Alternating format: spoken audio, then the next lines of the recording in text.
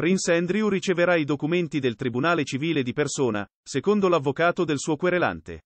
David Boies rappresenta Virginia Giuffre che sta facendo causa al duca di York per le accuse di averla abusata a casa di Jeffrey Epstein e a Manhattan, sull'isola caraibica privata del finanziere, e a casa di Ghislaine Maxwell a Londra.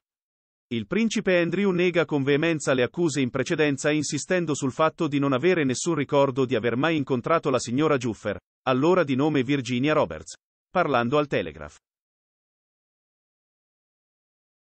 Boies ha dichiarato: gli presenteremo una copia della denuncia in modo formale.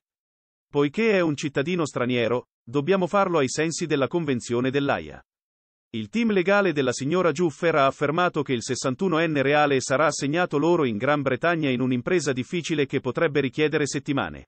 Hanno detto che dovevano portarli al Royal prima dell'inizio dei 21 giorni in cui dovrà rispondere, con la prima udienza in tribunale fissata per settembre.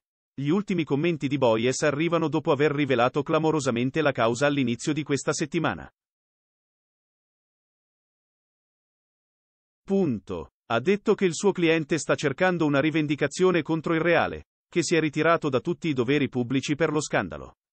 Un portavoce del duca ha detto che non c'era nessun commento quando gli è stato chiesto di rispondere all'azione legale della signora Giuffre.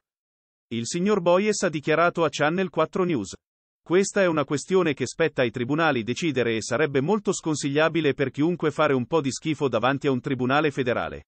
Ha affermato che gli avvocati di Andrew non hanno collaborato. Hanno semplicemente ostruito completamente. Si sono rifiutati di fornire qualsiasi spiegazione, si rifiutano di impegnarsi in qualsiasi discussione. Si rifiutano di fornire qualsiasi fatto, si sono persino rifiutati di rispondere a qualsiasi accusa che sia stata fatta in qualsiasi modo ragionevole.